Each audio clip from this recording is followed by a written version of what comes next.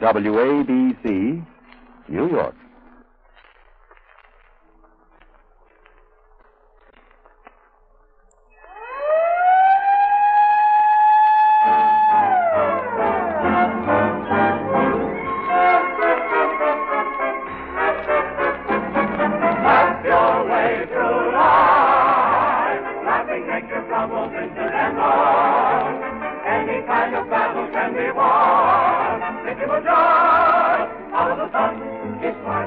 The giant locomotives that haul the nation's passenger and freight trains are inspected regularly at the railroad roundhouse.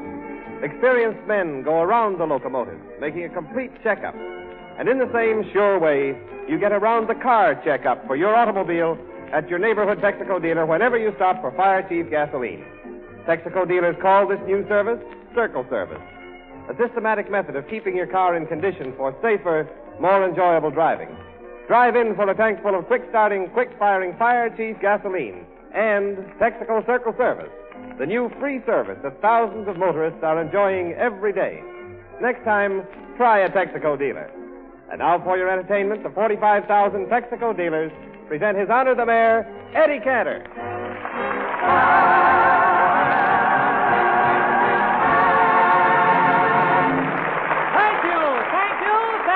Thank you very much. Holiday greetings to you and you too, Jimmy. Thank you, Eddie. The same to you. Say, Christmas Day, I saw you out at the Santa Anita racetrack. How did you come out? James, give a description of what I'm wearing, will you? Well, you have a coat. Yes. A vest. Yes. A necktie. Yeah. And no shirt. That's right. That's how I came out, yes.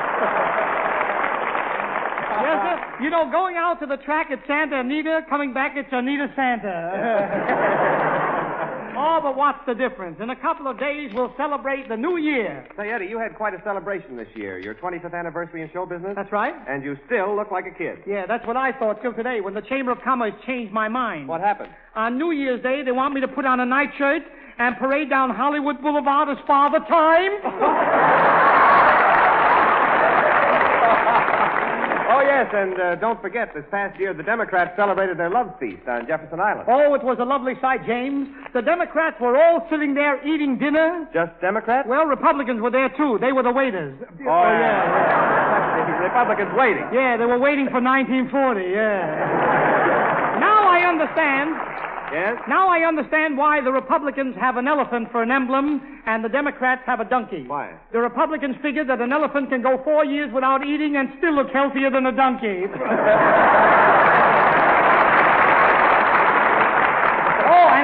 And next March 15th, the government will celebrate. Celebrate what? My painless method of collecting taxes. Well, how does that work? Well, you get to the tax department, walk into a revolving door, which turns you around and shakes all the money out of your pants pockets.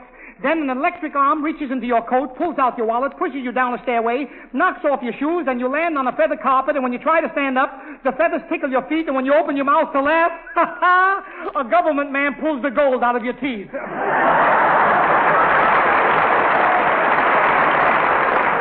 And Jimmy, speaking of celebrations, what about Rubinoff's open-air concert before 225,000 people at Grand Park, Chicago? Brother, that must have been thrilling. Jimmy, it must give everyone a thrill to hear you say once again, Rubinoff and his violin.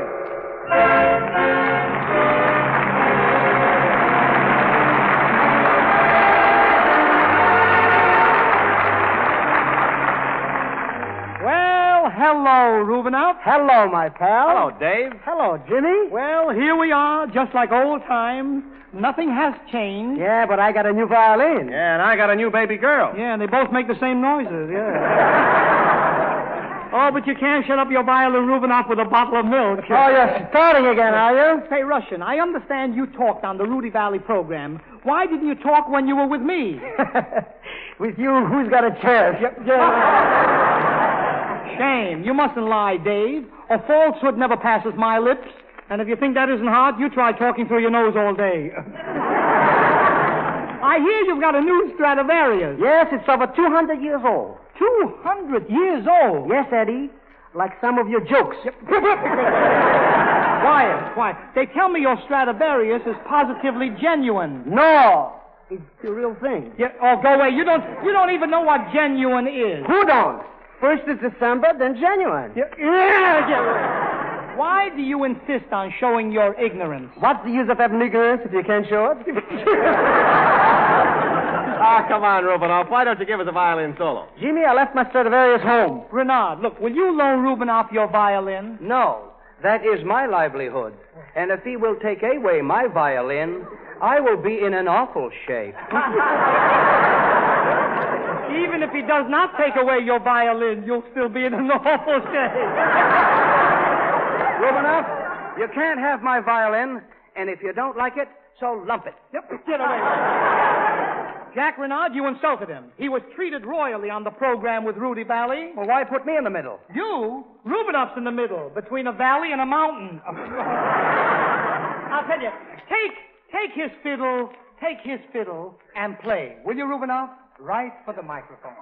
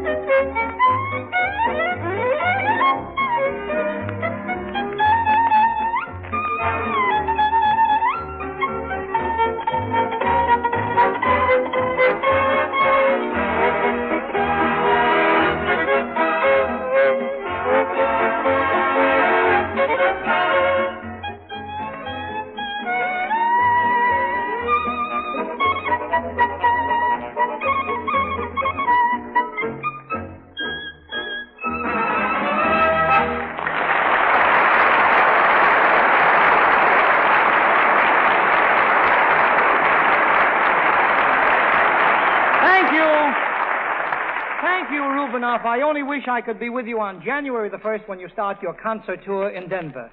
You know, Dave, I want to tell you something. With all the kidding and everything, you know, when you play the violin, you really do something to me. You make me sick. I'm telling you. Please, Eddie, I am a real artist. Of the finest. And here, before millions of listeners, I present you with that which you so richly deserve, the Royal Russian Salute. Fui.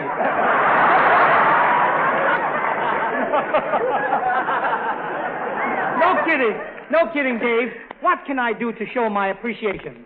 Say, Eddie. Yes. Will you ask Diana Durbin to sing that beautiful aria from Traviata, you know? Diana Durbin, Traviata, here she is, you bet.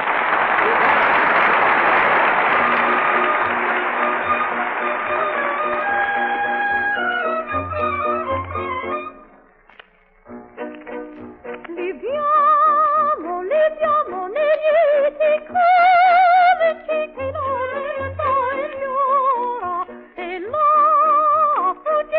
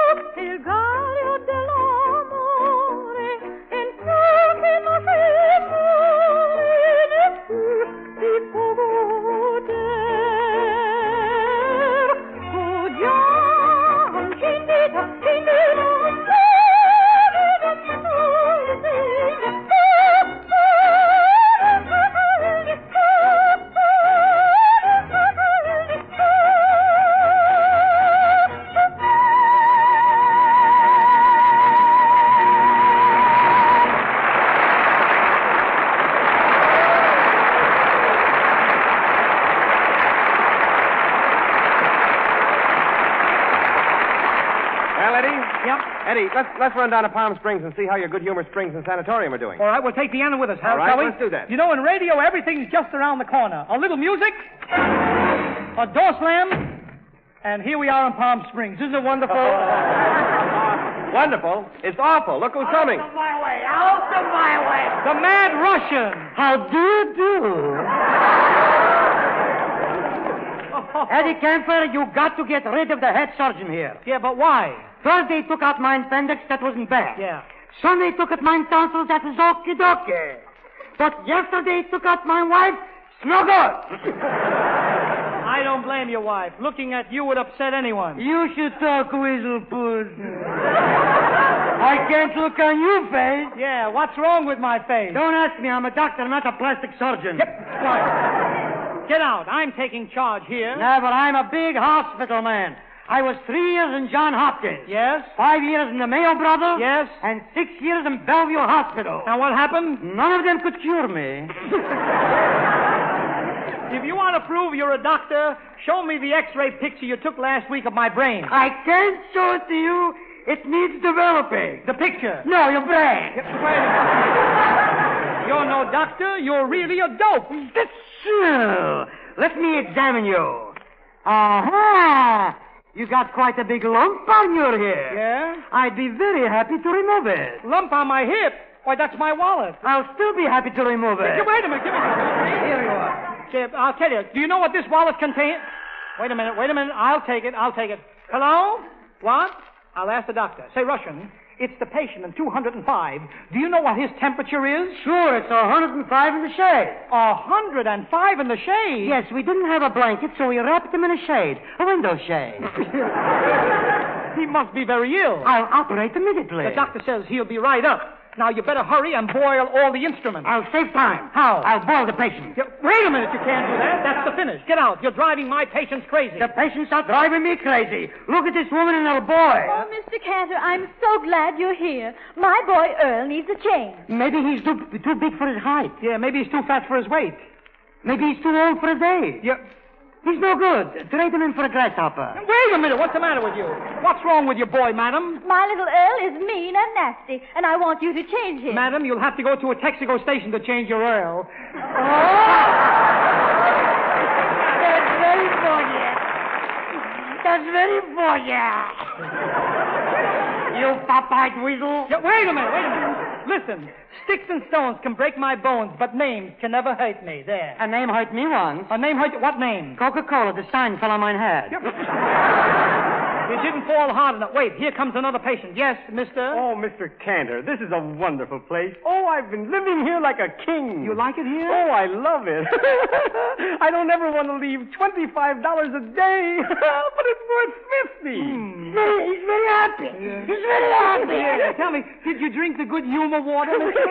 Yes, and am I happy? Nothing could upset me. Well, I feel great myself. Nothing could make me mad either. Oh, I'm so glad. Why? Because I owe a month's rent and I have no money to pay you. Oh, this place is too much for me. Between you and the patients, I'm going crazy. Why don't you leave? Me, a specialist? Specialist? What's your specialty? Taking out appendix. Oh, sure. How do you take out the appendix? Very simple, very simple. You see, the patient opens the mouth and I take out two small things in the throat. Why, you dope, that's the tonsils. Oh, I take out tonsils too? No, no.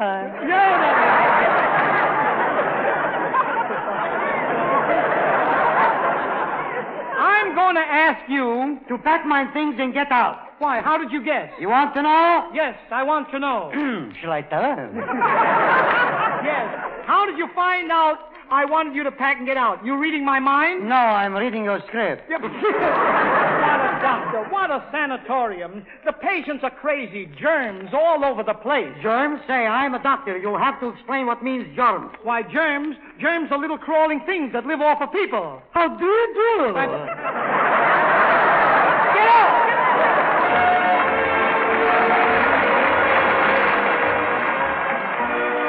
Before you step on the start of these bitter cold days, your engine is lifeless, ice cold.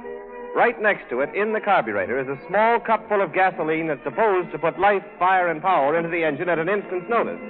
That's no job for an ordinary gasoline. No job full of gasoline that depends on the battery to do its work. What you need these winter months is Texaco Fire Chief, the emergency duty type gasoline, available in all 48 states. Millions of car owners switched to Fire Chief when it was first announced. And every winter since, more and more motorists have used Fire Chief exclusively. Fire Chief starts them off, even on coldest days, in less than 10 turns of the motor. Follow the lead of the nation's thrifty winter drivers. Get quicker starts. Save money on gas. Next time, try a Texaco dealer. Say, Eddie, what happened to our guest stars, Alice Faye and Tony Martin? Well, Jimmy, Alice is on her way over. Look, here's Tony Martin now.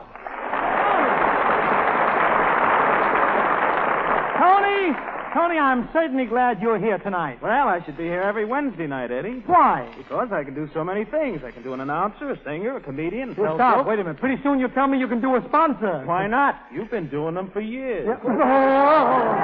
Quiet, Tony. You know, I was really surprised when you married Alice 3 months ago. It all happened so suddenly. Well, I'll tell you, Eddie, that's because I didn't want to waste any time. Yeah. I just kissed her once, and she was mine. I see. Just one kiss from you, and das ist Alice. Tony Martin, the ladies' man, eh? Not so loud, James. Here comes Alice Faye. Come in, Alice.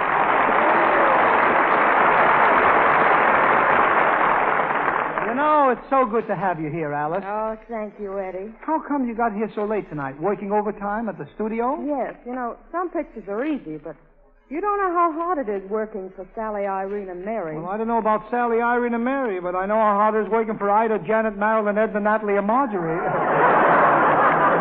Wait a minute, did I leave out anybody? Oh, Jack Renard, come here. I want you to meet our guest stars, Alice Faye and Tony Martin. I'm glad to meet the both of you. Thank you. We're glad to meet the both of you. You know, Alice, I've asked Darryl Zanuck to make you my next leading lady. Oh, Eddie, you're a darling. I think I'm going to kiss you. Wait a minute. Remember me? I came with the... Yeah, well, you know, Alice Faye and Love and War. You know, that kiss was very nice. You know, I don't think Ida kisses as well as you do. No wonder. Look what she's got to practice on. Well, just for that, I'm going to let Renard practice on you and Tony. Play, Jack, if you will.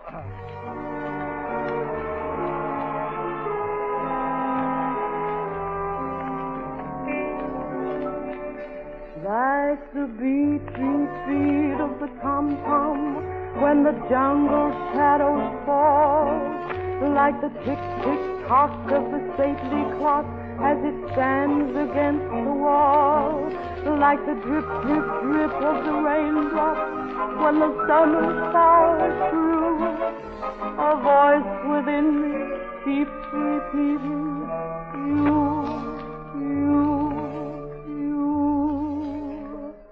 Night and day, you are the one. Only you, beneath the moon and under the sun. Whether near to me or far, it's no matter, darling, where you are. I think of you night and day. Day and night, oh, why is it so that this longing for you follows wherever I go? In the roaring passage boom, in the silence of my lonely room, I think of you night and day. Night and day, under the heart of me, there's no such a hungry yearning burning inside of me, and its torment won't be through till you let me spend my life making love to you. Day and night.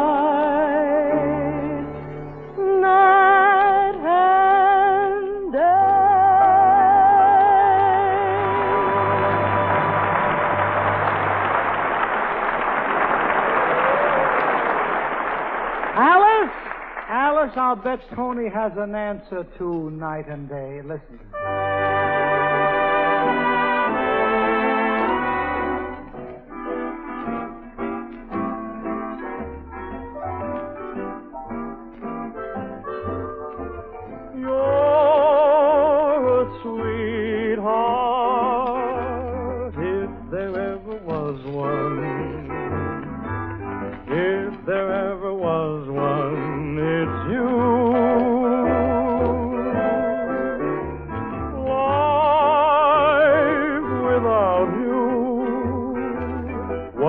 Incomplete dream.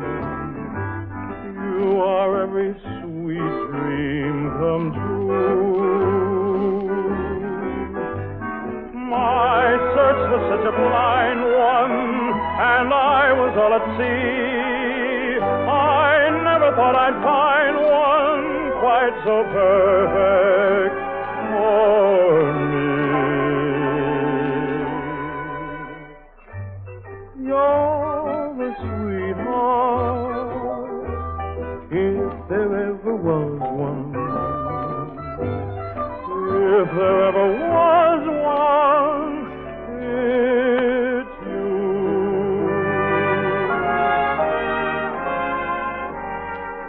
Life without you was an incomplete every sweet dream come true.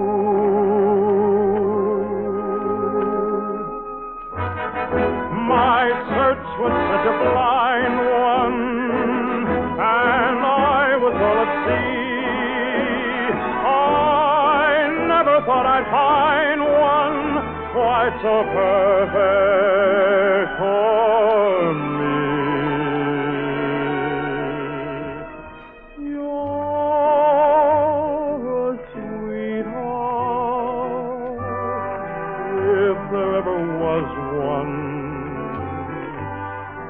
If there ever was one, it's you.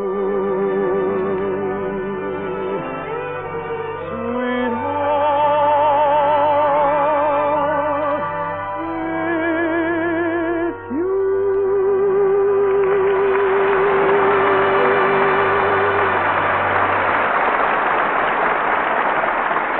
Oh, Alice, I want to tell you, Alice, Tony, that was a grand bit of singing. Oh, thanks, Eddie. You know, I kind of miss hearing the duet you and Tony sang on the Grape Nuts program for Burns and Allen. I wish that... Your wish is my command. Music, Renard. You're gonna lose your gal. You don't know who's your gal. Acting like a two-time lover, keeping kisses undercover. You'll wake up and soon discover you're gonna lose your gal. You're gonna fade away. You're bound to get that way. How can you be so conceited? Take a heart and then mistreat it. You can't have your cake and eat it. You're gonna lose your gal, and when she's gone, she won't come back. They don't come back, won't come back. Once they're gone, you're gonna be surprised. You never realize someone else can treat her nicer. Someone else can choose and write her. Someone else will paradise her. You're going to lose your Alice. Yeah, man, but you're going to lose your Ida. You're going to lose your gal.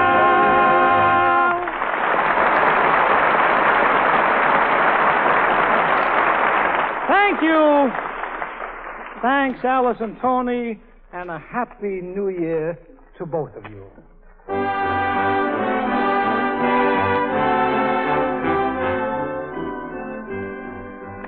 The time, New Year's Eve. The scene, a hospital in the nation's capital. Hello? Hello, Dr. Cantor speaking. This is the National Recovery Hospital, yes? Yes, I'll take care of it immediately. But, Dr. Cantor, I thought we were going to celebrate the New Year tonight. I can't leave, James. We have an emergency case tonight, and I'm waiting for the chief surgeon. Gee, it must be a pretty important patient. Who's sick? It's Uncle Sam's wife. Mrs. America. Yeah. See that man walking up and down with the red striped trousers, the long white chin whiskers, and the tall hat with stars? Why, it's Uncle Sam. And is he nervous, like any father? I can appreciate it.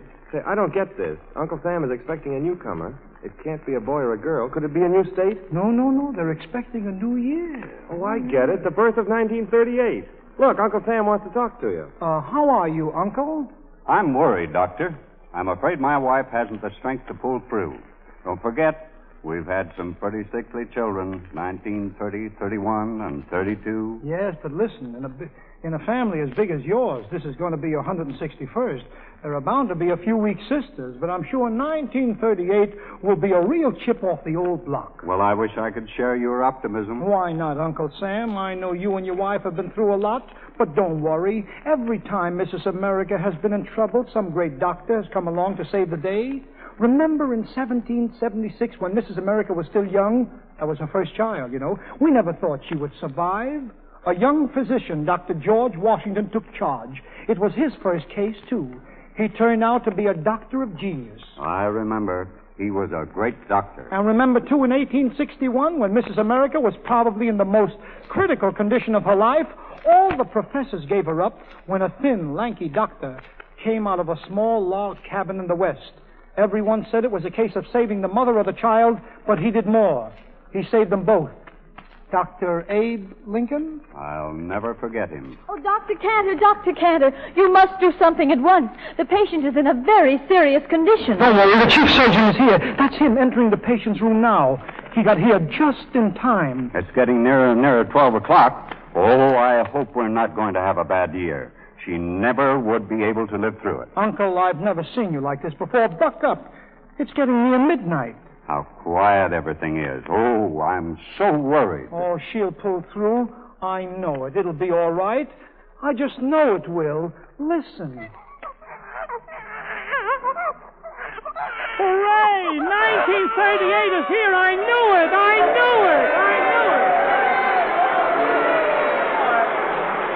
Oh, I told you, Uncle. Oh, I'm so relieved. Uncle Sam, it's a lovely child. Tell me, how is the mother? The mother is fine, and the baby is a bouncing Happy New Year if ever there was one. Oh, Dr. Cantor, I'm proud of my lovely child. Uncle Sam, let's celebrate. We'll give a party and invite 125 million people to the christening of our Happy New Year. The greatest party we ever had. Not just Republican or Democrat, but an all-American party. I'm really happy. Now my wife and I have nothing more to worry about. That's right. Mr. and Mrs. America, 1938 is your baby to look after, nurse it, build it up, help make it the most wonderful year you ever had. And to everyone listening, I say, this would truly be a happy new year if the heads of nations would think about hands across the sea instead of arms.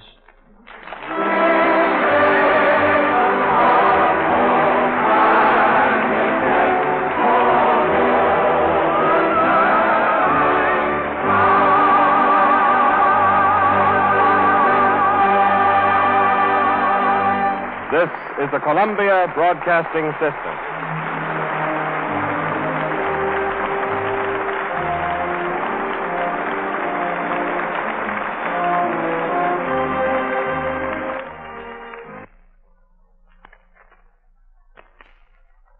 Nine p.m. BULOVA, Boulevard Watch Time. WABC, New York.